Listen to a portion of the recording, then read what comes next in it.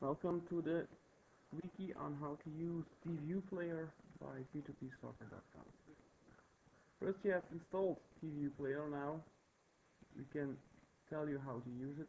Double click on the icon on your desktop and you will see that TVUPlayer appears.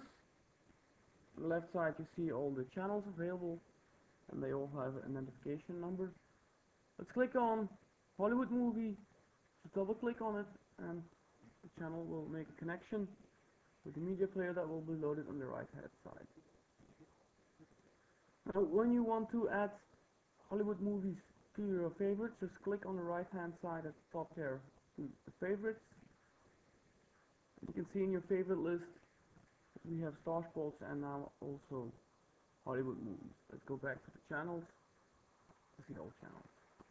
And normally you have a picture, and when you double click on it, it will be a full screen picture, and when you click on full view you get a larger media player.